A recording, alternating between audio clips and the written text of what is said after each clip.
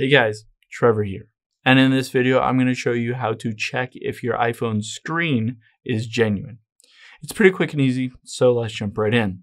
Now, if you're wondering if your iPhone screen is a genuine or authentic Apple screen, there are a number of different steps that you can take. The first thing is if you just got the phone to just visually inspect the perimeter of the screen.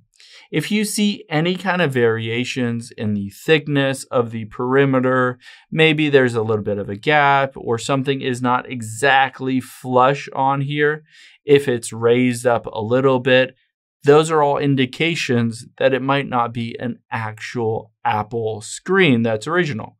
Because of course, Apple does a fantastic job of making sure everything is perfect.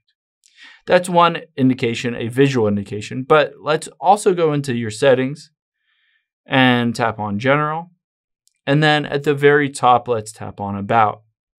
What you're looking for here is some indication that there has been some change or service to the parts or the display.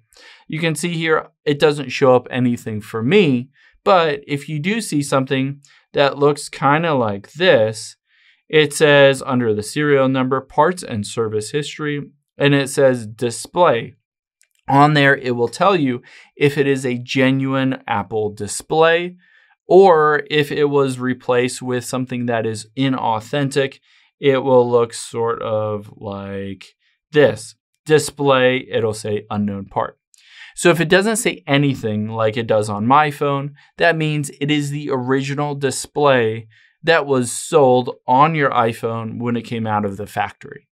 If it does say parts and service history and the display is a genuine, that means it has been replaced with a new display, but it was a genuine Apple display done by Apple.